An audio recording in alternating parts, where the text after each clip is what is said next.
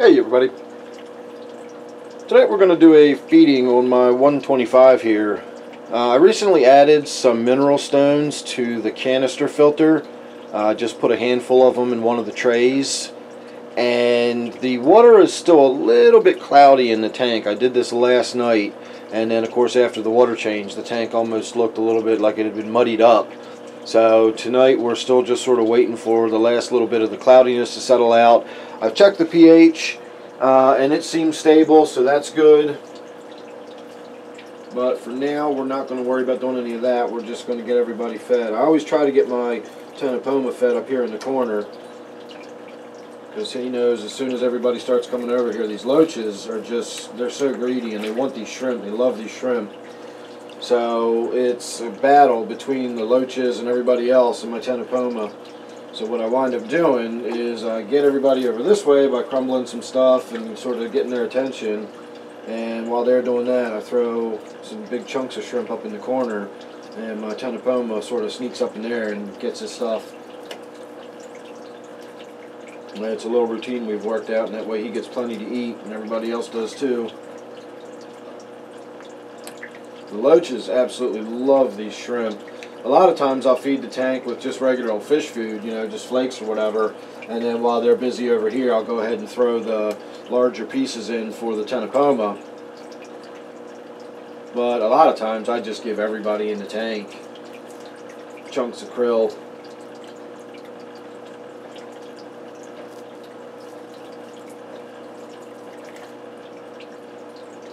Because not only does everybody love it, but I've got a lot of fish in this tank that have reds and oranges in them.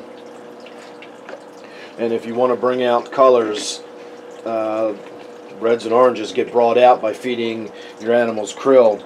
If you buy color enhancing food, generally the color enhancers are krill is where you get your reds and orange color enhancing, and then algae is where you get your blues enhanced by color. So a lot of times algae wafers are color enhancing whether they're sold that way or not. So I usually give everybody the krill at least 2 or 3 times a week in this tank, and of course the Ctenopoma, that's his staple food. He gets krill pretty much every night.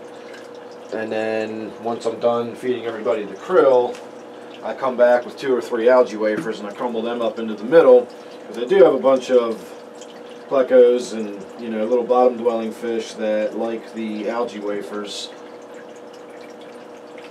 more so than they would the shrimp.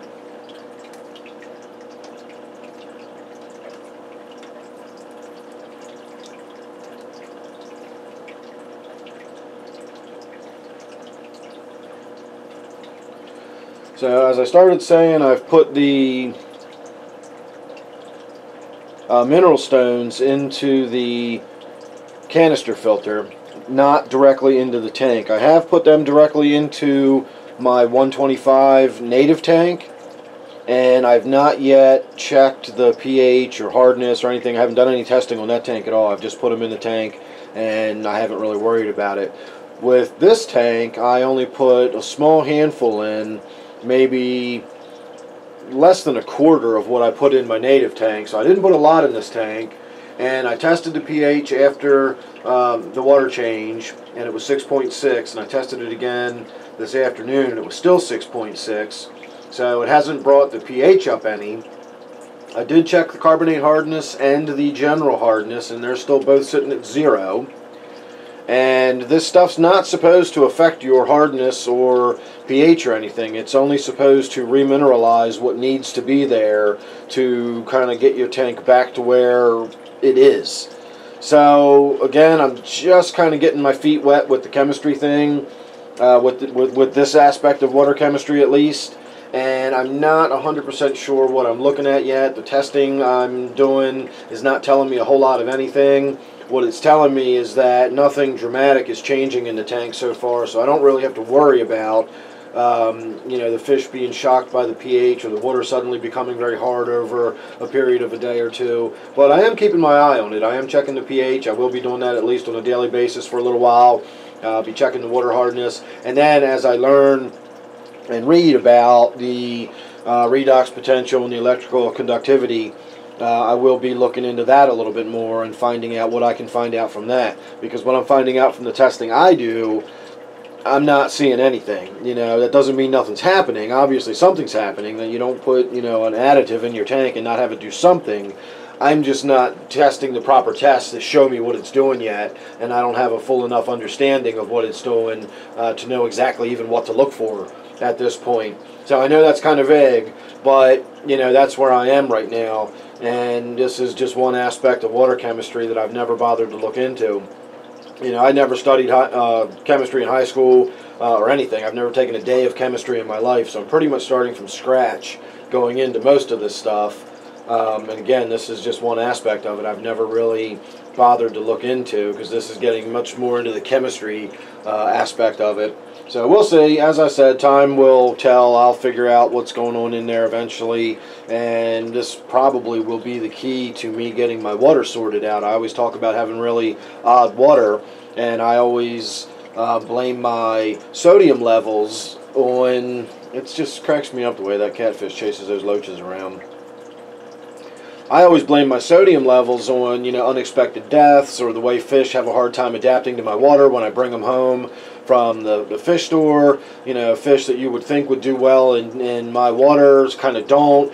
And I've always sort of chalked that up to the amount of sodium in my water. But I've learned recently that the amount of sodium in my water really isn't that much when you look at it. Just even a teaspoon of aquarium salt per gallon of water, which is, you know, a fairly low dosage by most people's standards, that's way more sodium than I've got in my water. So I really don't have high levels of sodium in my water. And I've also begun to realize that I think the lack of calcium and magnesium in my water is probably more of a significant health risk to the fish than my elevated levels, if you will, of sodium. Even again, they're not that high, but in my mind I've got these elevated levels of sodium, and I've always sort of blamed that on what's been doing, you know, unexpected damage to my fish. I've always said if the fish can adapt and make it for a month or two, they usually do okay from then on, but it's the getting used to my water part that fish have a hard time with.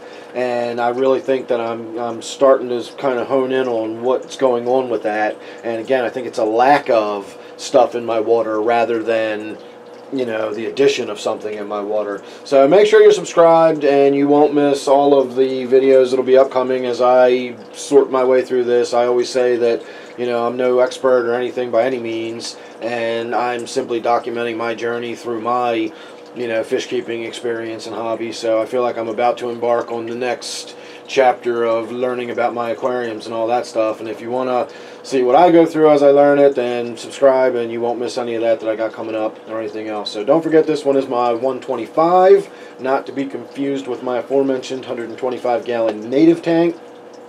So thanks again for watching this one. Hope you enjoyed it, and I will see you real soon on the next one.